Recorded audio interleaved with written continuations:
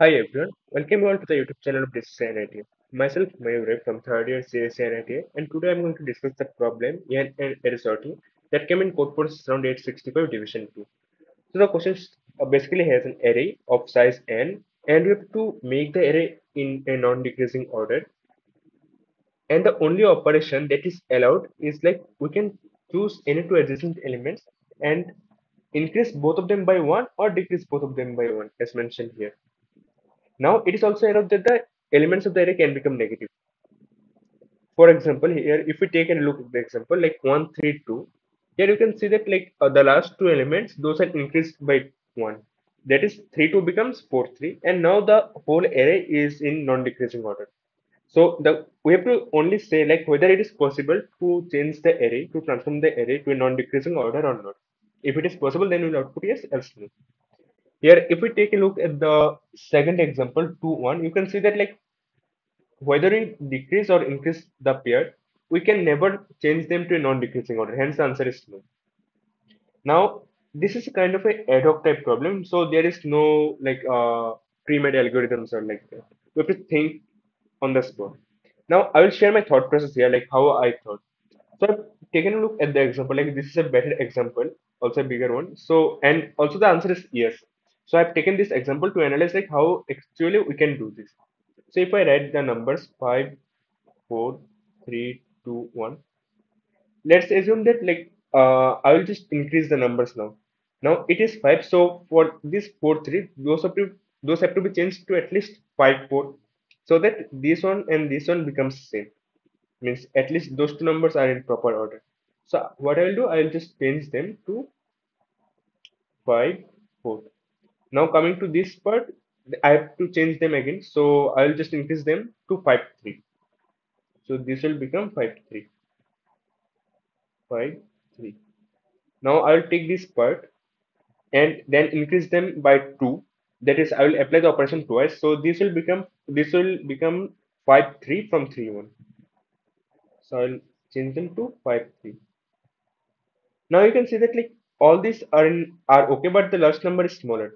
So what I can do again is that like I can just take this pair and reduce them to 3, 3, and again I can take this pair and reduce them to 3, 3. Now all the numbers are equal and this is a valid one. So this is a case like where you can transform it to non-decreasing order.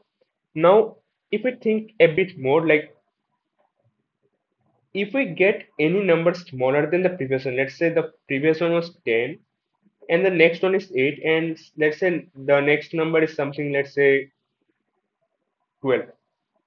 Now in this case, if I change this 8 to 10, means if I take this pair and change 8 to 10, then the new numbers will be 10, 10, and 14. So you can say that like this is a valid one. Like whenever we get a smaller one, we can just increase it by the required value. And at last, what will happen that let's say if we take the array length of anything, arbitrarily anything, so all the numbers will be equal. All the numbers will be equal. Only the last number will be either smaller or larger. Here you can see that the last number it is larger. If I take another example, say 10, 8, 12, and 6, then here this 8, 12 becomes 10, 10, 14, 6. Now if I change this 14, 6 again, then 10, 10, 10, and then 2. I have reduced the last two numbers by 4. So you can see that the first few numbers always become same, and the last number, that is the last digit, last number, it will be either larger or smaller. Now if this number is larger, then that is fine, no issues with that. If this number is larger or equal to the previous ones, then there is no issue. But if the last number is smaller, then there is an issue. We have to check whether we can again transform the remaining array, whether it is possible or not. So let's say if I consider the case 10, 10, 10, 10, 10, 10, and the last number is 2. Now what I can do is that I can just select this pair and reduce them to 2, select this pair and reduce them to 2, select this pair and reduce them to 2. So from this you can conclude that if the size of the array is odd, it is always possible to change that to a non-decreasing fashion. But if we say that like the elements are like 10, 10, 10, 10, 10, 2, then if I take this pair and reduce, I can reduce this pair to 2, I can reduce this pair to 2, so it will be by like 2, 2, 2, 2, 2, and then 10 again. Now this is an issue, this is an issue, I can't change this number anymore. So for even cases, it is not possible. Whereas for odd cases, it is always possible. So if we take a look at the code, we can see that like what I've done is, first of all, I've taken the input, then I've checked whether the size of the array is odd or even. If it is odd, it is always possible. So I printed yes. Now the remaining cases, the size of the array is even. So for that, first of all, I've just transformed the array to make all the first n minus 1 elements equal. So this is a transformation. You can see that I've taken the difference and added or subtracted based on that.